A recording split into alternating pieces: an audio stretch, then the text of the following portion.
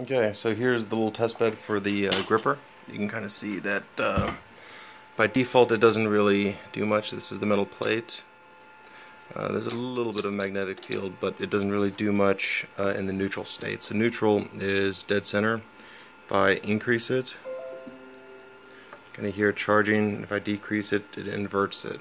So let's go ahead and leave it neutral and test my 7.62 ammo can, which if you weigh it, comes in just around 5 pounds, 2.4 kilos. So current custom battery, 3S, so 12 volt, pulling nothing right now. Go ahead and turn on the grabber.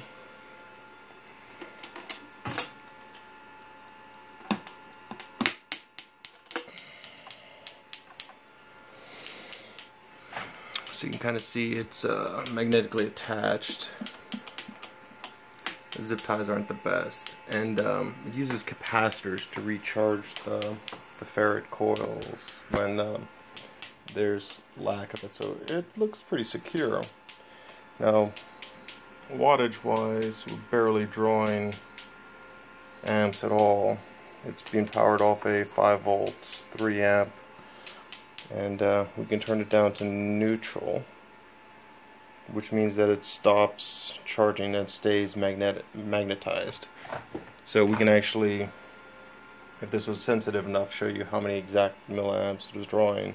So we can always just leave it charged, just barely registering, and if we want to release it, do my little chair to catch it, we just invert the signal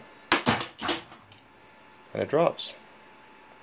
So, and if we want to pick something up, we just kind of activate it and fly close to it, and it basically can carry it. Back to neutral, and you can try pulling power completely. So no power whatsoever to the magnet, it stays magnetized. Now of course when we re-plug it in, we want to make sure that it's on active, just so that it doesn't accidentally discharge. But even with a neutral or zero current, it still is magnetized. Of course, something this heavy, you may want to have it continuously charging. Anyway, that's pretty cool. Cool little gripper. Especially if it's more stabilized. But if you want to release it, that's pretty neat.